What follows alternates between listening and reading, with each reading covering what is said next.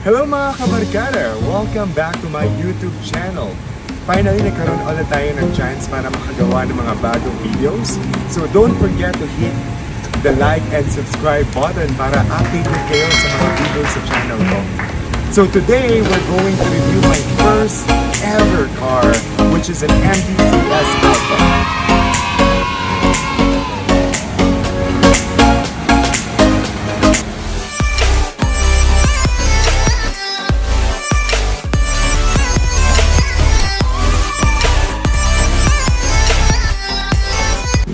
So people are asking bakit nga ba MG ang car brand na napili ko. So for all of our viewers, MG is a fully established car company from UK since 1924. So sobrang dami na niyang napagdaanan ng panahon at pinatibay ng panahon. So bakit ba red ang pinili kong color? So simula nung bata pa lang ako, alam niyo yun kapag nagdi-dream ka of what car you want to have in the future, red has been my ultimate color na gusto ko talaga para sa first car ko. Although in this variant of MG, it has several colors. Merong white, merong black, blue, pero ang red ang pinaka pumukaw ng mga mata ko.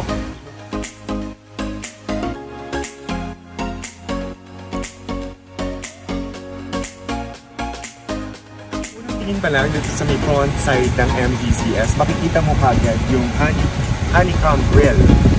Diba? So sobrang nakaka-amaze siya. So bakal na bakal.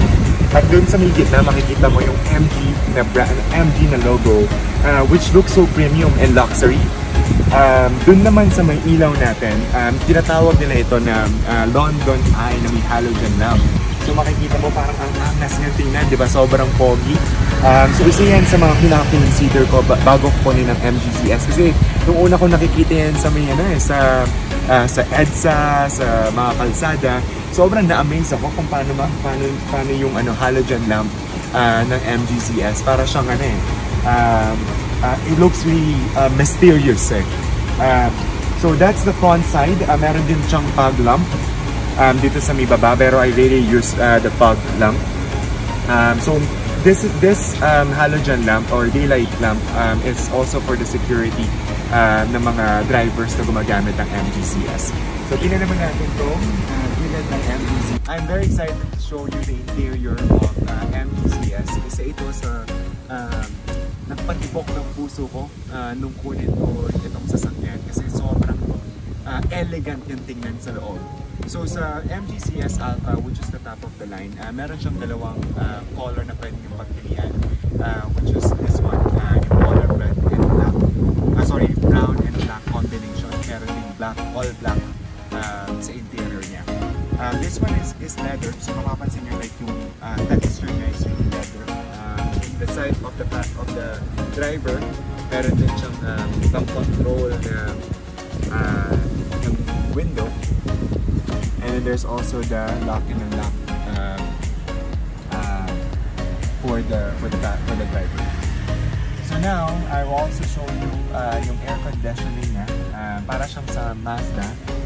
Pero this one, again, ang maganda dito is you can control the motion of the air conditioning sa loob ng sasakyan mo. So sobrang na-amaze ako dito.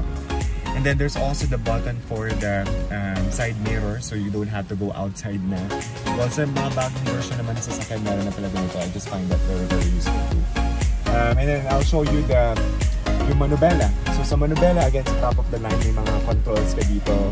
Like you can, play for the next music. You can also increase the volume here. You can also take calls habang nagdadrive ka para safe din, then this is the dash cam. So nandito rin nakita mo yung mga alarms. So currently handbrake tayo na walang seatbelt. So ito naman yung info system niya. So maganda dito merong Apple CarPlay. So I always use that for Waze. And then pakinggan yung mga favorite music ko sa Apple Music. Ayan. At maganda rin dito is you can also have, ang maganda sa Apple ZS Alpha is you can set up the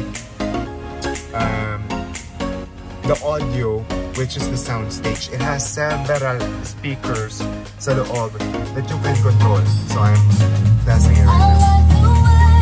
So mapapakinggan nyo sobrang ganda ng audio system niya. You can also control kung gusto mo sa harapan lang or sa likod.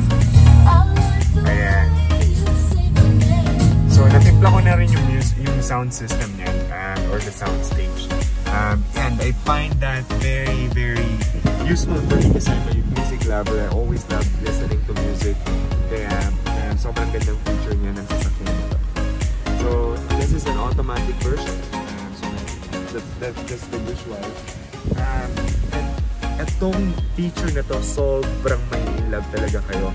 So in the top of the line, which is the MGCS Alpha, meron siyang sunroof.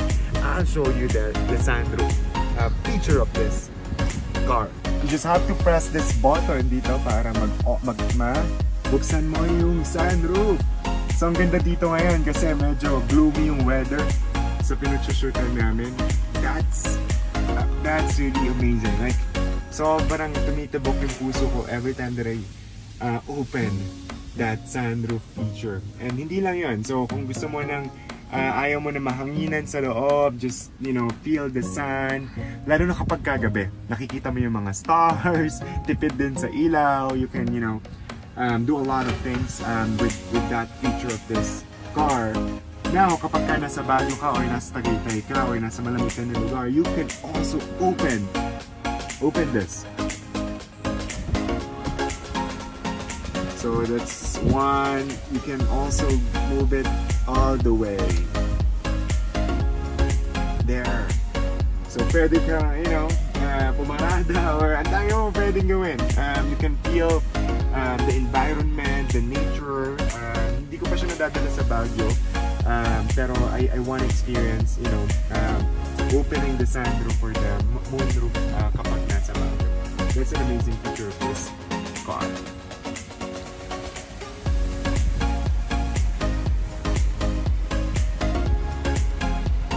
Ngayon, nakita nyo na yung interior and exterior features of the MGCS Alpha. On our next video, papakita namin sa inyo ang engine performance at fuel consumption ng sasakyan na ito. So make sure, again, to hit the like and subscribe button and watch out our next videos.